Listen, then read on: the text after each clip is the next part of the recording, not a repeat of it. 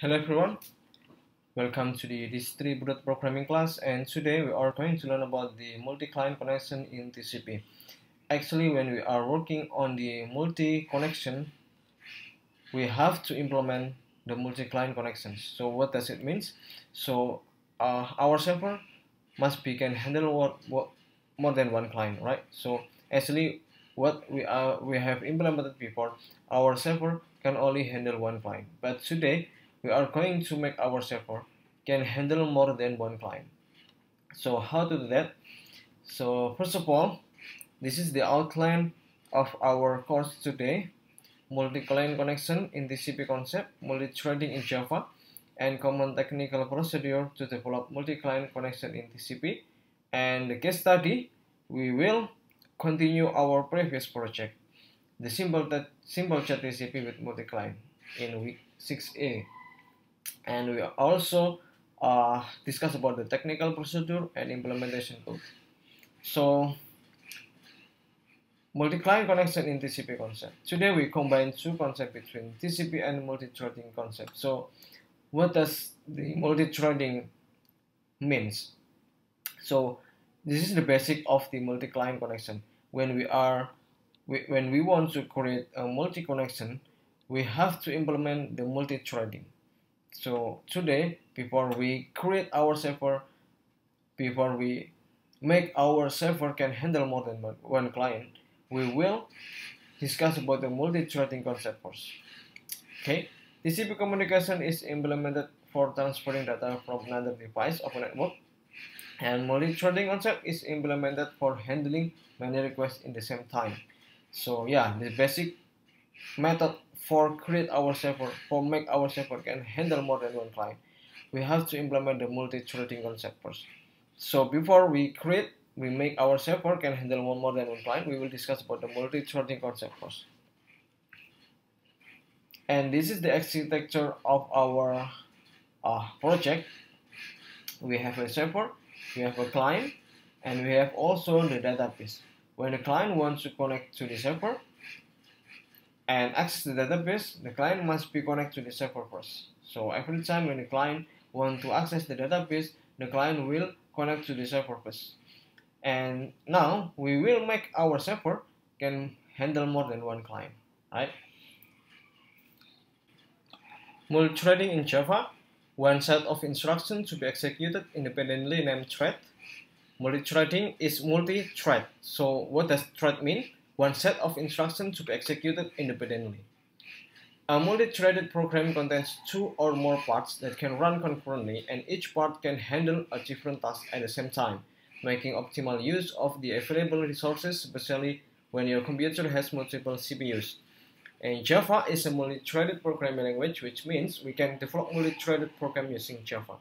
So when we are talking about the multi-threading, we will make our program can run more than one process. So you have a true process, and you can run that process at the same times. So we can implement that method for handling more than one client. So we will implement on the server side, we will implement the multi-threading concept on our server side, then our server can handle more than one client. So our server can handle more than one client means our server can work more than one process. Okay, so this is the life cycle of thread. The thread has three status. So it's just a theory for the multi-threading concept. We have waiting status, time waiting, and terminated. So when you thread in the waiting status, sometimes thread change her status to waiting thread if they will be waiting for another thread to complete the task. Thread back to the status runnable only if another thread to signal to return that to this. So this is the waiting status for the thread. So when your thread in the waiting status, it will be waiting for another process to be done first. So after another process to be done, so the thread with the waiting status will run after that. And also the thread has a time waiting. What does it mean, time waiting? Thread runnable can change their status to time waiting for a certain time span, status back to the runnable when the time is up.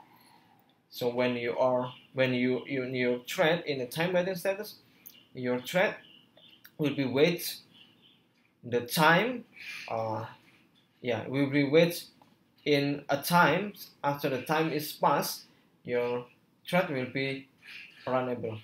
And terminated thread runnable with the status terminated task has been completed. So when your thread has a terminated status, so your thread is done. So your thread is not run again. Okay. Thread priorities. Every Java thread has a priority that helps the operating system determine the order in which threads are scheduled. Java thread priorities are in the range between min priority, a constant of 1, and max priority, a constant of 10. By default, every thread is given priority norm, priority, a constant of 5. So the thread priorities actually, when you are creating a thread, it has a priorities. So the higher priorities, that thread will be run firstly. And thread with higher priority are more important to a program and should be allocated processor time before lower priority threads. However, thread priorities can guarantee the order in which thread execute and are very much platform dependent. So we will discuss it later about the thread priorities. Actually, you don't need to be confused about the thread priorities. When you are creating a process, when you are creating a thread, you can give the priorities of each thread.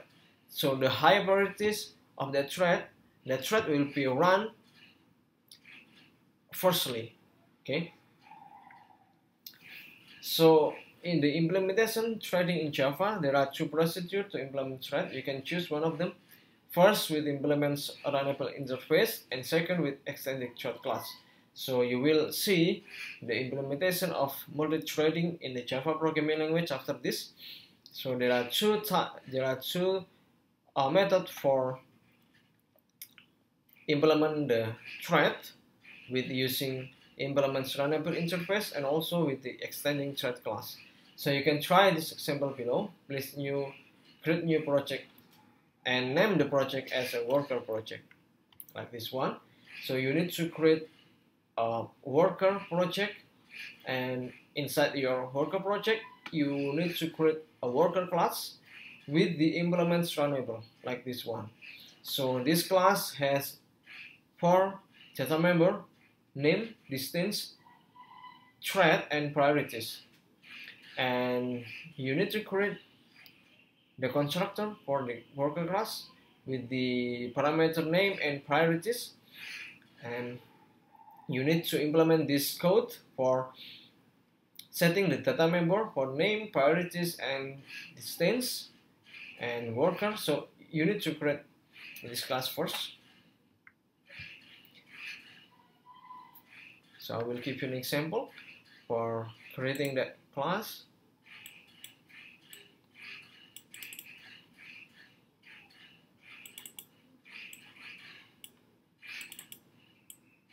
So you need to create a new project, and I will give the name of the project as worker project. Okay, I will rename this class as worker. I'm sorry, no, not this one. I will create another class with the name of worker. Okay.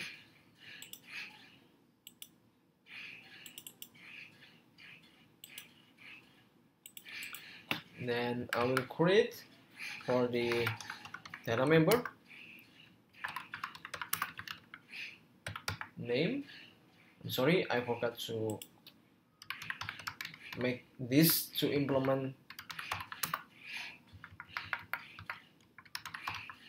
runnable. So we will make this class as a thread. Okay. So you can just generate this run method automatically by clicking the warning message here.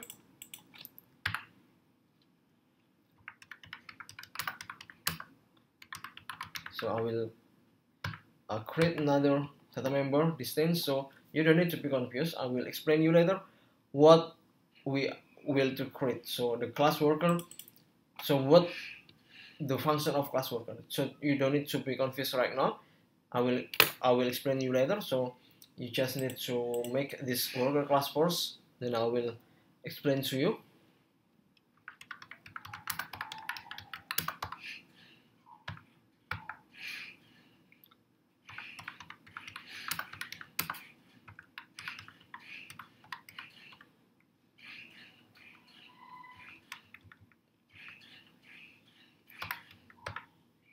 Okay, so I'm gonna make the constructor here.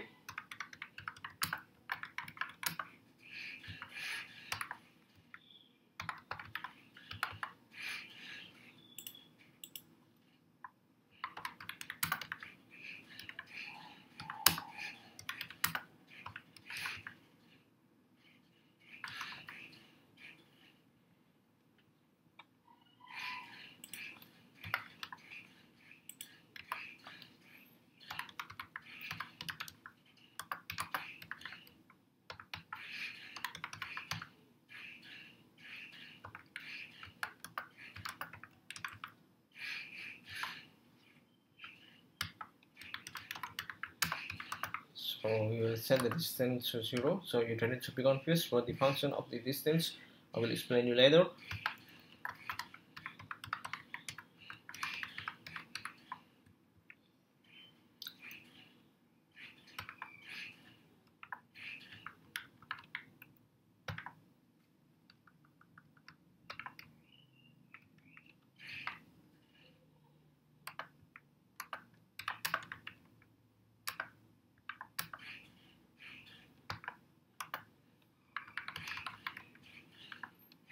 So like this one. Then we will implement the run method. So I'm gonna remove the generated code from the run method. Then I will create some code here.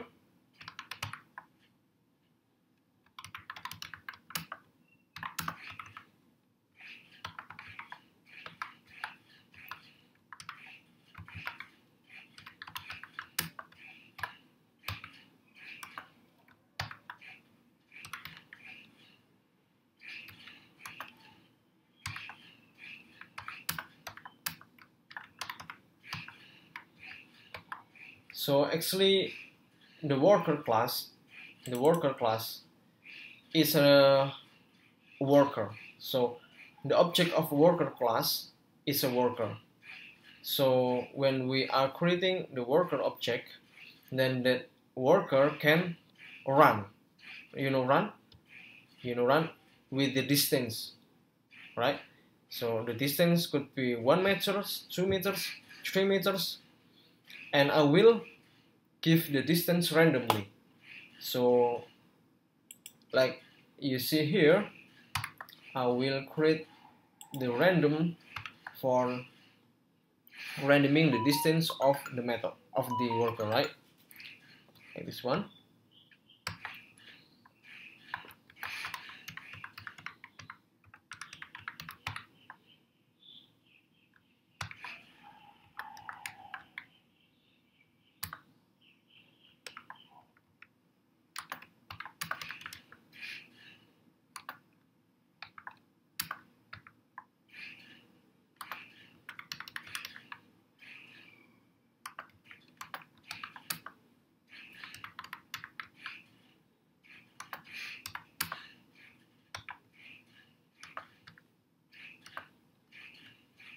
Okay.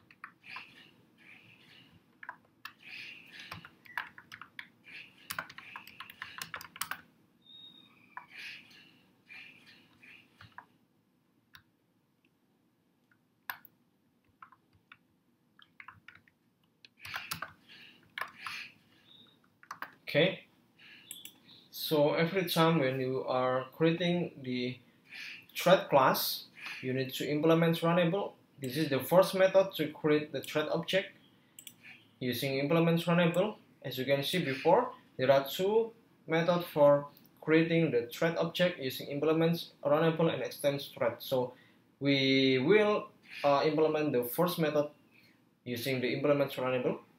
So like this one. So I have created the thread object, but it does not finish. So I'm gonna create another method here, public stop.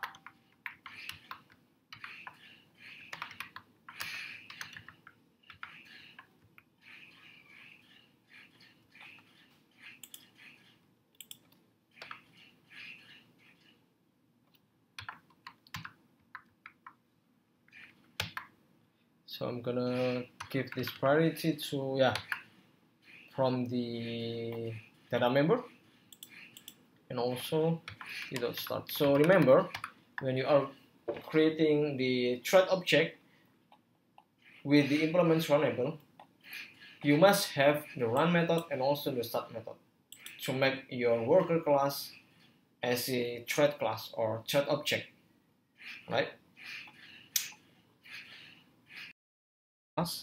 Then in here we will call the worker object.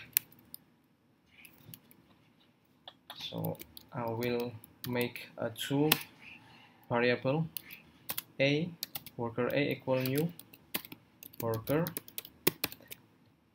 with parameter same with this class. So I will give the name of this object as Annie, and then I will give this object priority to 5. Then I will create another variable worker b with the name Budi, with same priority with the worker a. Then I will start these two objects, a.run or a.start,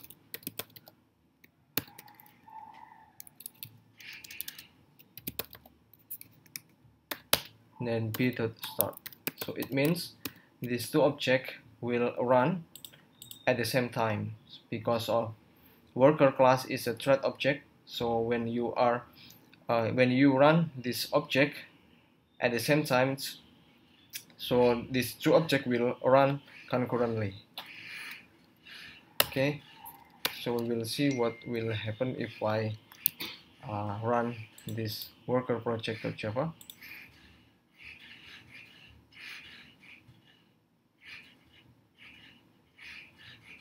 Yeah, so Budi and Ani will run at the same times, and as you see, Ani is running faster than Budi. So it depends on the random value in your worker project, because every half second, Budi and Ani will random this the distance. So yeah, it depends on the random value from the worker class. So if I change this value to 1000, So it means every 1 second, Budi or Ani will get a random value for their distance. Threaded sleep means this is the interval time every looping inside the while loops here. So sorry, it could be in this while loop like this one.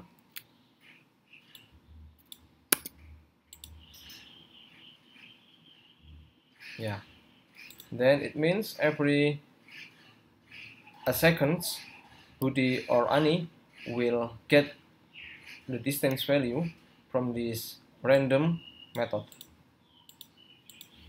Yeah.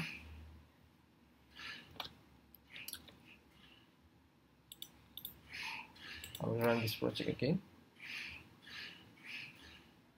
Yeah, every seconds, Budi and Ani will get a new distance from the random variable. So it means Budi and Ani will run with different velocity, right? So the distance is randomized from a previous method. So after Budi get the 100 distance, so Budi will stop running.